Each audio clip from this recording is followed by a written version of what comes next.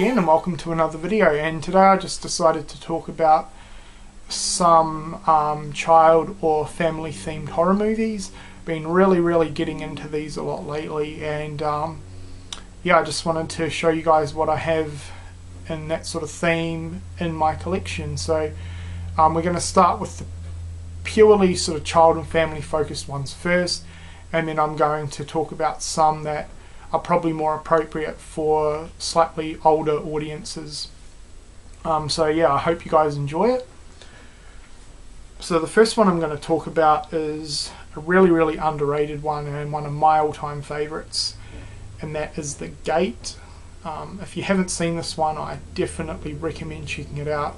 Got a great 80s vibe to it and really underrated. The next one I'm sure everyone's seen, but if you haven't, it's definitely worth checking out, and that is The Monster Squad. If you're a Goonies fan, this is an absolute must. It's pretty much the horror equivalent to the Goonies, about a group of young 12-year-olds who form this monster squad. They're really into the classic monsters, and basically it's up to them to fight all the classic monsters throughout the movie. Great 80s vibe, and there's some classic one-liners like "Wolfman's got nards." So yeah, well worth checking out. The next one is really underrated, and you know, if you've got young family members and you know you're thinking of getting them into the slasher genre, check out Satan's Little Helper. This is just a really fun sort of kid-themed slasher movie about a young boy who's obsessed with a video game character, and you know, it's Halloween, so it's centered around Halloween, and it's got a great Halloween holiday trick-or-treat vibe to it. And he comes across this killer from the video game but in real life, and you know that killer takes the kid under his control. The kid just thinks it's one big game, but then as the killings take place he soon realizes that it's real. Really fun, cheesy slasher movie. The next one's another fairly popular one, and it's a movie that I grew up on. I haven't seen it in quite a while, but I just picked it up recently, and that is The Witches. This is really good. Definitely one that I would recommend. It's fairly tame, but it's got a great storyline and pretty creepy in parts as well.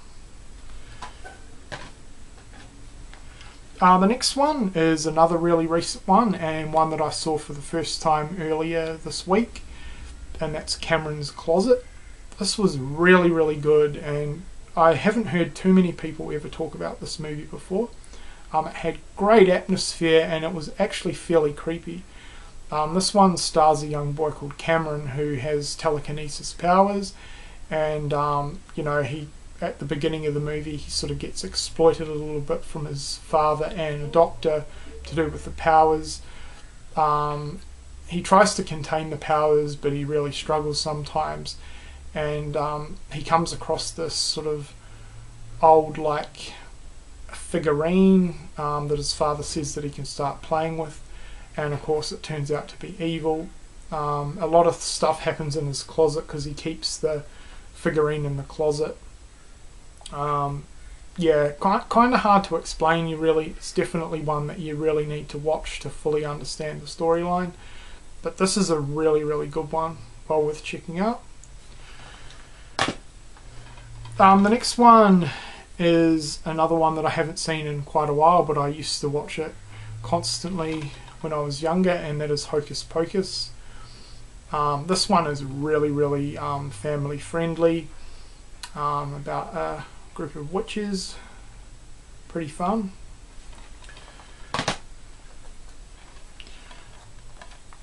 The next one is Monster House. This is a great animated kid and family themed horror movie about 3 young kids who suspect a house across the street is haunted. Great sort of Halloween vibe to this one as well. Well worth checking out, and the animation style looks great. The next two are really popular. I'm sure everyone's seen them. We have Gremlins and Gremlins 2. Don't really need to talk about these movies too much, but if you haven't seen them, definitely check them out.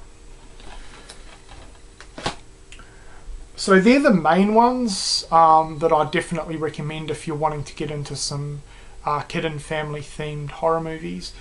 Now, I've also got a few other ones that I guess you could classify them under this genre as well, but I would probably recommend them for a slightly older audience.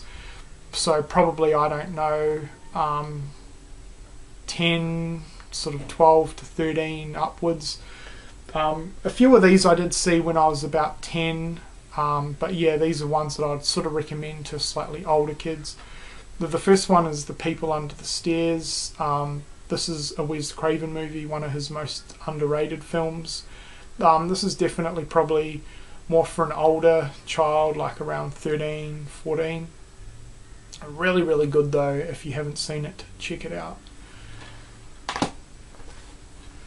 The next one is Silver Bullet with Corey Haim. This is a great 80s werewolf movie, really underrated.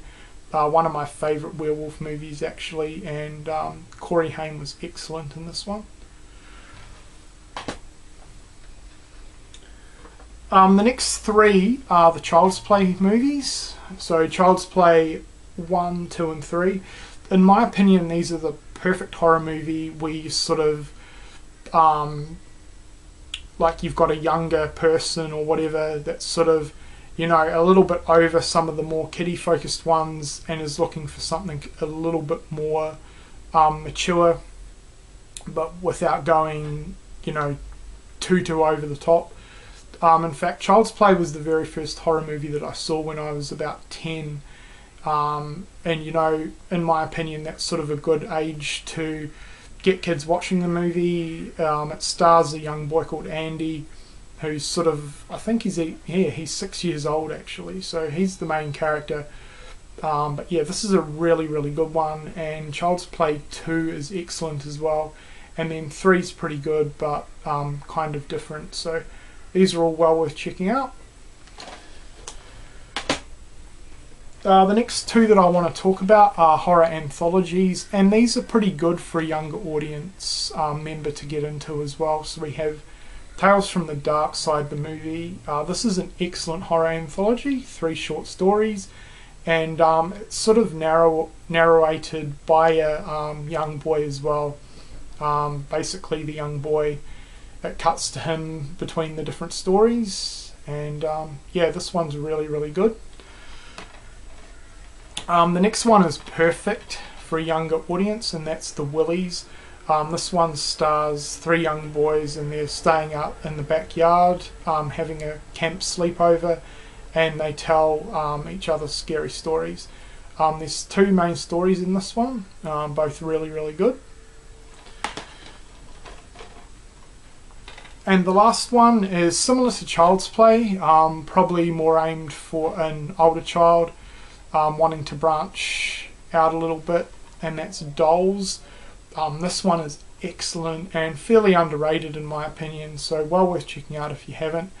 Basically it centres around an old couple, they're doll makers, and they live in an old mansion sort of in the like countryside, or you know, out of town, sort of in the wop-wops. And these 2 different groups of people break down near their place and seek refuge overnight. Basically these dolls come to life and start going on a killing spree. It does involve a young girl, so it's definitely aimed at the younger audience, so well worth checking out. So that's it for this video. Yeah, if you've got any younger kids that are wanting to get into horror, or you're wanting, you know, to slowly ease them into the genre, these movies are all highly worth checking out. They're all great. I've really been sort of on a kid and family themed horror kick at the moment, so if you've got any other recommendations that you could recommend to me, that would be greatly appreciated as well. If you feel like doing some video responses talking about some of your favourite kid and family themed horror movies, that'd be great too. And thanks a lot for watching.